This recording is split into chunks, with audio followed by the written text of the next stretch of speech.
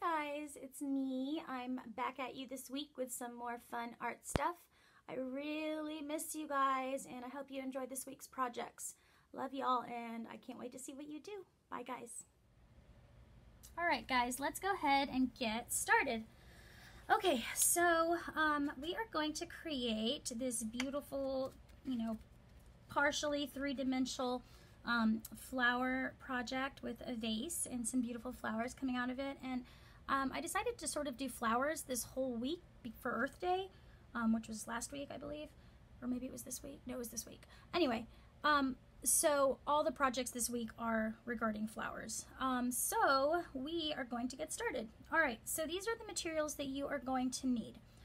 You'll need a large black piece of paper. When I say large, I mean just the size of a piece of construction paper from whatever you have at home. If you do not have a black piece of construction paper, it's okay. You just want to have some nice contrast against the colorful flowers. So just find another neutral color. It could even work on white, that's fine too. And then you want a piece of paper that's going to be the color of your vase, like the vase before you decorate the vase. So I'm using tan, like a beigeish color. And then you want a rainbow of colors for your flowers. So you can see I've got, all the colors that I could find in my construction paper pack. And then you will need a glue stick. You'll need a Sharpie marker or a black pen or a black permanent marker pen. You need scissors. You need a ruler. And I think that is it. Okay, so let's begin. All right, my friends, so you can go ahead and put your black paper and your tan paper to the side because you will not need those yet. And then let's go ahead and start working on drawing our flowers. Okay, so what you want to do is, like on my vase, I've got 7 or 8 flowers. So I would say that depending on how large you're drawing your flowers, you'll need anywhere between 7 to 12 flowers. Again, it depends on how large you're drawing them. I think the larger the better, but still pay attention to the size of the paper that we're using. Okay, so I'm just going to go ahead and draw several, and you can follow along, or you can draw your own, okay? And if you are not seeing something, just go back and look at it again. So I think I'm going to do a variety of flowers. So the first flower that I want to do is going to be a rose style flower. So I kind of start like that, and that's kind of the center of the flower. And then I do a curve like that. And then I overlap that curve a little bit from the other side. And so it begins to grow in that way. But when I start my next curve, I always start it not on the very end of that last curve, but somewhere before it ends, okay? So that there's this feeling of overlapping and layering, okay? So there's another, and I just kind of keep going around and doing that until I get to the size that I want. So the size of paper that I'm using right now, just to give you like a frame of reference of the size of the flower, I've cut my construction paper in half. So my pieces are half a sheet of paper, essentially. And I think I will stop here. Okay, so there is my rose. And maybe I'll do one more flower in my red paper because I'm going to end up having actually more flowers than I probably need, but it's better to have more than less. For this one, let's do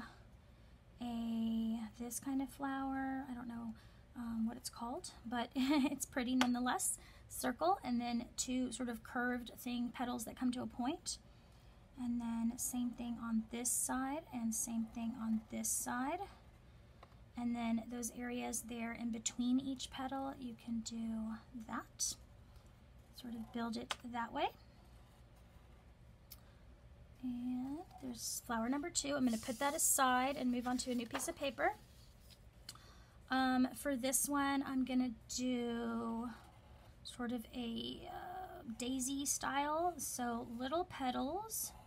But one thing I want you to notice as I start moving around, as my wrist starts to get a little uncomfortable, I'm going to start moving or spinning my paper around to accommodate the area that I'm working on.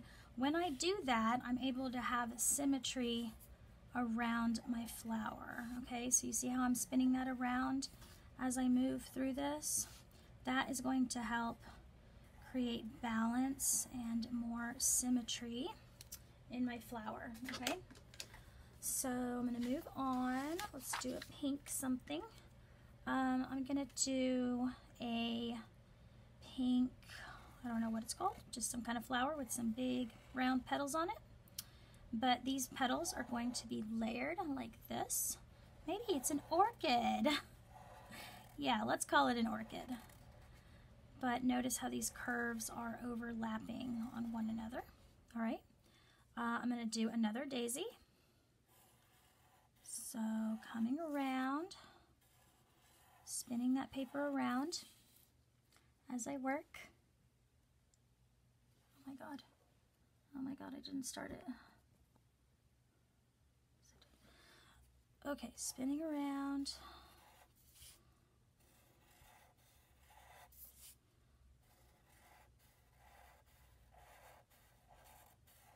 All right, I'm going to put that paper aside. Move on to yellow. I'm going to do a couple of sunflowers. So they are long and skinny. They come up to a tip. So it comes out a little, back in a little, point, come back to the center. Again, spinning my paper around as I do this so I can have some symmetry within the shape of my flower. All right, so there we go. There we go. And there we go. All right, so once you have that, I would then add a partial petal in between each petal, okay? So, again, spinning my paper around. This one's gonna be fun to cut out, and that's okay.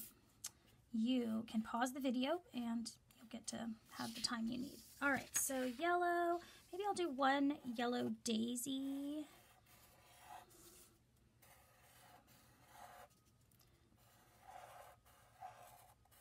Now, I don't want to do any green flowers. I'm saving my green paper for my flower petals. So let's see how many I have now. 1, 2, 3, 4, 5, 6, 7.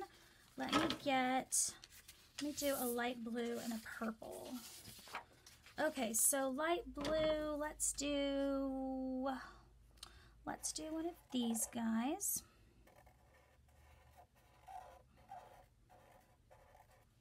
And it layers again.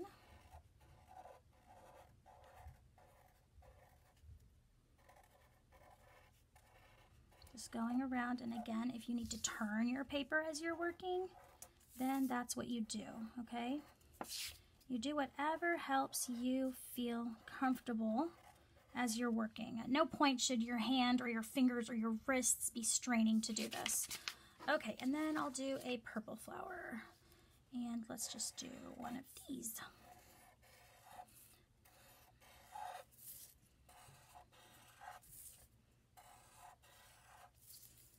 I'm going a little faster on this one because I showed you this one earlier, going a little bit slower, so you can always take your time. Pause the video, take your time. Okay, and now I'm going to do these round curves in between my pointed petals. Okay, so I believe I now have plenty of flowers, okay? They're roughly all the same size. Some are a little bigger, some are slightly smaller, but it would make sense in a bouquet full of lots of flowers. Okay, then you're gonna start cutting them out. Now, the thing that I need you to remember when you're cutting is the easiest way to cut something, especially if you have like a lot of leftover paper, is to cut your single pieces into sort of chunks like that, okay? And then when it comes to, especially the flowers that have like points like this, the best thing to do is to cut from tip to tip on all of them, like this. So I'm not cutting the tips off, I'm cutting from tip to tip of the pointy part so that I end up with this leftover sort of chunks in between my petals. And then once you do that, it's pretty easy to then go in, spin your paper around a little bit, and get those pieces out, okay? So you're going to cut all of your pieces out anywhere, I don't know, 10, 12, 8, 9. It kind of depends on the size of your flowers, but you'll cut those out. Don't accidentally cut into the flower. You want to leave your designs on there. So fast forward, you have now cut out all of your flowers. Here they are. I'm so fast, right? Now, I did some of these before I started the video. So you pause, you cut all your flowers out. I've got some flowers. I'm going to go ahead and put those aside. And then I'm going to go to my next piece of paper, which is going to be the color of my vase, okay? So the vase, there are particular measurements that we really need to focus on for our vase. And I've written them down here, but you need to grab your ruler and grab a marker or a pencil, whatever you have to write with. And you want your vase to be approximately, 4 to 5 inches tall, okay? So this piece here is 4 to 5 inches tall. So I'm going to put my ruler right on the edge there, and I'm going to number it over here as closest to the 1, and here's the 4, so I'm going to mark it at the 4. Okay, so that's how high it's going to be. And then it needs to be 6 to 7 inches wide, okay? So I am going to come over here and put my ruler right on my mark, and I'm going to go 6 or 7 inches wide, okay? So that's left to right.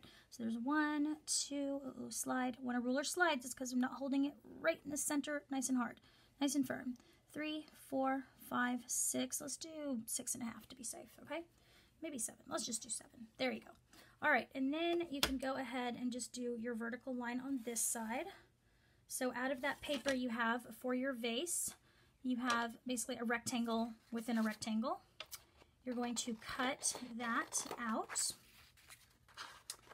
And then you are going to put the extra paper away, and you're going to come up with an idea for a design on your vase, okay?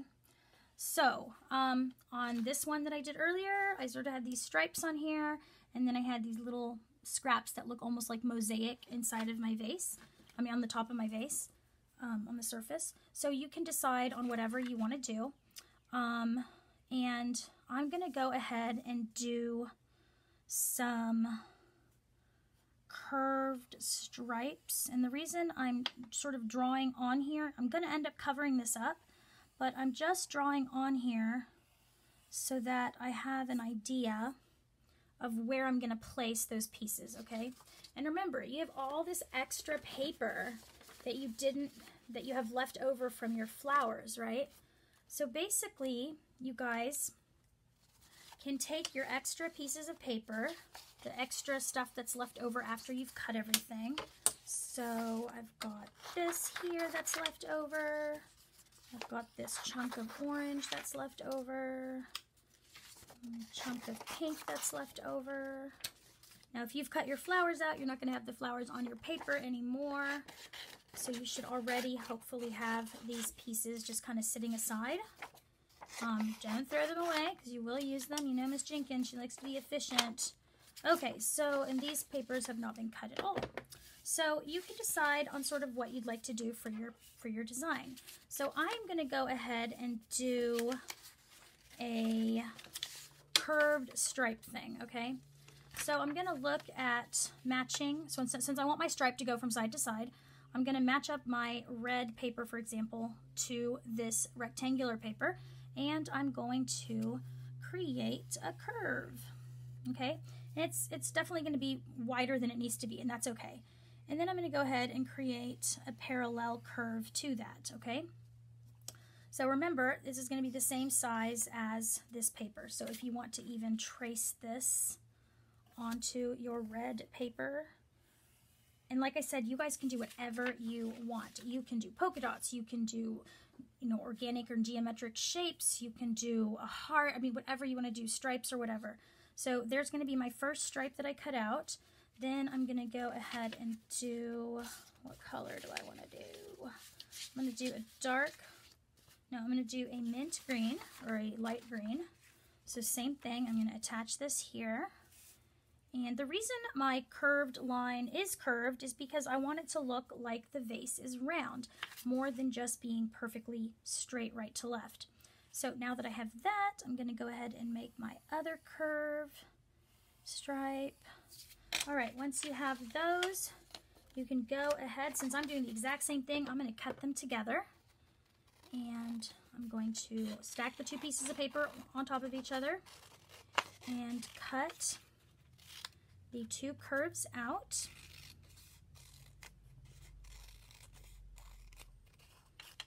And I'm going to put those aside for a second until I clear my space.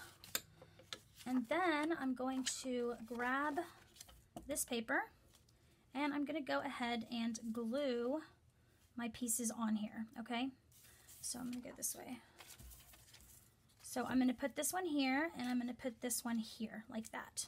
So you're going to use your glue stick, or if you have liquid glue, that's fine too. And I'm going to do that. And I'm going to put it right here. Notice it's a smiley face mouth, not a sad face mouth, because the idea is for it to look round and more realistic. And I'm going to do the same thing on this side. Glue on my paper, attach it. Okay, all right, so then boys and girls, with your rectangle, you're going to want to take it like this and put your ruler against it. And because our vase from edge to edge, what we can see of it on my example here is 4.5 inches, all right? So I think I cut mine to 7 inches. So somewhere in here, I'm going to end up measuring 4.5 inches. So I'm going to go ahead and mark it at the 1, and I'm going to mark it at the 5. I'm going to mark it to the 5. That's going to be about how wide my vase is, or maybe 5.5. It just kind of depends on the way you're going to add your pieces. So this is going to tell you basically where you're going to end up folding your paper, okay? Because what's going to happen is this is going to end up getting folded in a little bit to create the roundness of the vase. Okay, the next step, boys and girls, is to create your stems, okay?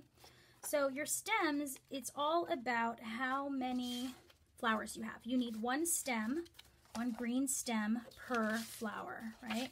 So I would stack up green papers on top of each other. And again, these are all like half sheets that I have. And then I have this additional piece that's just kind of left over. And I've got several pieces stacked on top of each other. It depends on how well you are at cutting. And do your best to cut some slim pieces. If you have a hard time cutting them to where they're pretty symmetrical up and down, then what you want to do is use a ruler to actually draw a line that you then cut on. Okay, so you've got some stems here. And these stems are going to get glued onto here, okay, onto the black paper. Now, the black paper, you want to have it lengthwise. And then remember how we just did this? We want to go ahead and put this down here at the bottom in the middle. And where I marked my lines here, I think this is 5 inches is the space that I marked. I'm going to go ahead and mark it on my black paper as well, okay? The reason being is because we're going to glue in all the stems before we attach our vase, and we want to make sure that our stems all start here. It's okay if they come out a little bit, but we definitely want them not to go wider than this space right here, okay? So let me just write it with the white pencil so you can kind of see what I'm talking about, okay? You guys see that? All right, so next we're going to add our stems with glue. Now I'm just going to go ahead and add some glue in here, like this, in various places.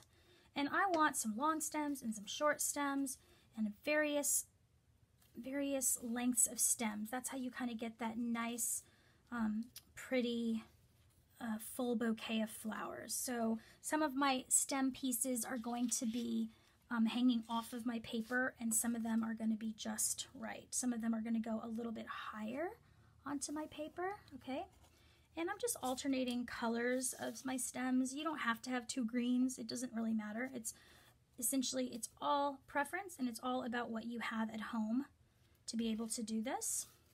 So you can see how it's pretty narrow down here, and you know, a full bouquet is always going to have a lot of action up here and just the stems down here, which is why it looks like that.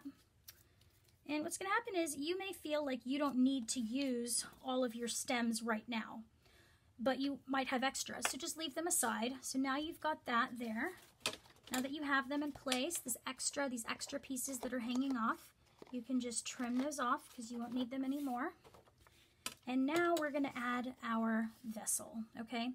Now, this mark that we made here, go ahead and draw a vertical line, a very light vertical line with your pencil that goes up right on that mark that you already had there, that 5-inch space or 4.5-inch space. And that is where you're going to fold your paper, okay? You're going to make a crease. So you're going to go like this and fold it right on your line, like that. And you're going to do the same thing on this side so that you have both pieces folded there. And then the center part, you're simply going to kind of curl it or curve it on itself. Okay, think about if you were to cut a toilet paper roll, empty roll, and what you could do with it, right? So there is our piece. Now this part, this folded part that you're looking at here, that is where you're going to put the glue. You're not going to put the glue on the other piece at all, but you want to put a nice significant amount of glue here on the folded part. So glue, glue, glue. And then once it's folded, you'll take it and you'll put your first piece right here, right at that mark or right on top of the mark that was there. And you'll go like this and you'll put it like that. So it's going to look like it's kind of, you know, opened right here, right? Like it looks like an open vase, right? If your marks are showing, you just erase, no problem. Erase, erase. And then if you have a stem that's, you know, not quite in the right place, you want to get that glued down, take that stem off, and just reattach it somewhere else because you can still get in there since there's a hole in there, okay? All right, once you have that, you can start attaching your flowers. So you put some glue down, attach your flower right at the top of the stem. I'm going to add another stem right in here because I want some lower ones. So I'm going to attach another stem right here. And I'm going to put this flower there. And there we go. And another flower here. And there we go. And you don't want a bunch of gaps of spaces in between your flowers. You definitely want there to be some overlapping action. And it will go there. And this red one can go over here. And I'll do this blue one right here.